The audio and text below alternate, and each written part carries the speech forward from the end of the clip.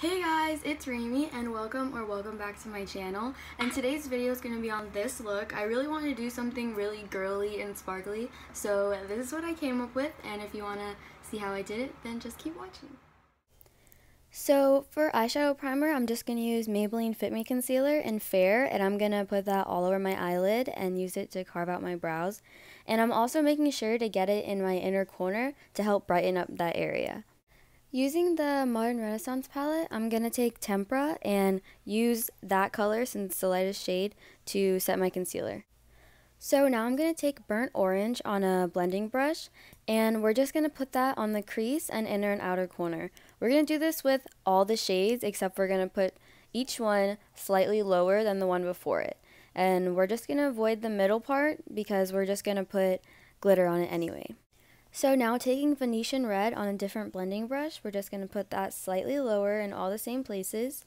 I'm just going to place the color and then blend it out. And I cannot stress enough how important it is to use different brushes with each color, because otherwise it will just look really muddy, and that's the key to getting a gradient effect. So the last color we're going to use is Love Letter, and I honestly love it so much. I love this whole entire palette. It's so pigmented. And we're just going to do the same thing and blend it out. Also, I'm using a smaller blending brush in this area because the lower you go, the less space you'll have, so it's a lot easier to do with a smaller brush. So now before glitter, I'm just going to take a big fluffy blending brush and just blend everything a little more to make it more seamless. Now on a small shader brush from Real Techniques, I'm just going to take Vermeer and put that on my inner corner and what's that called? I'm always forgetting what things are called. Your brow bone. There we go. Your brow bone. So now I'm going to take this eyeshadow called Commit.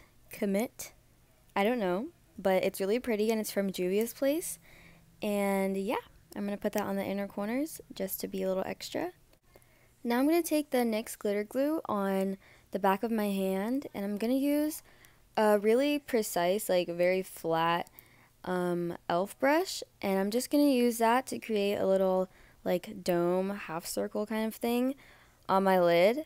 And watch me be dysfunctional trying to do this. I have to get in the weirdest position to get it how I want it, but you know, it worked for me. Don't judge, I don't care. But yeah, the NYX glitter glue is a really good dupe in my opinion for the Too Faced one. It's a lot cheaper, like a lot cheaper, and it does the same thing. So I definitely recommend if you're on a budget or if you just don't want to spend that much money.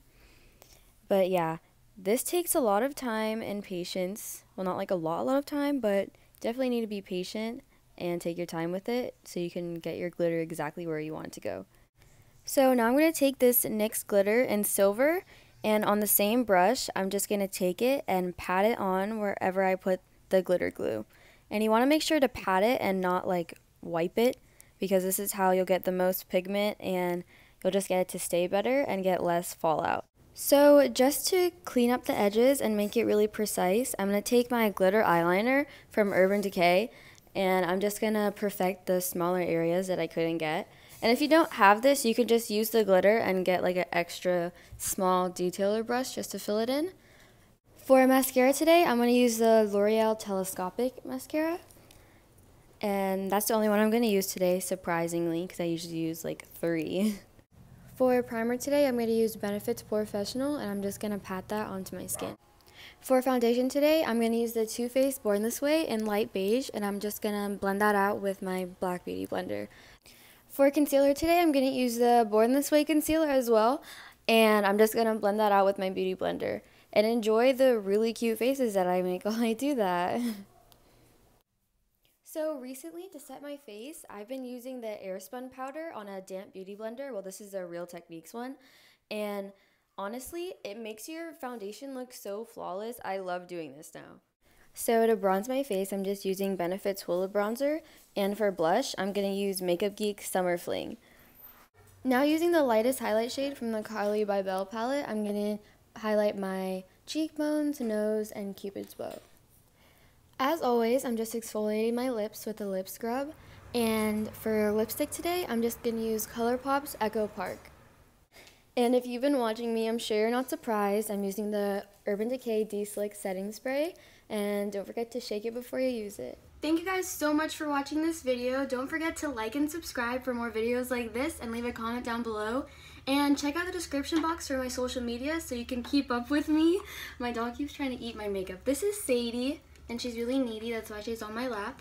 But yeah, and at the end of the day, I'm going to leave my thoughts on this foundation in the description box because I have really oily skin. It's the first time I tried the Buisness foundation, so I'll let you guys know how it worked out for me. Bye!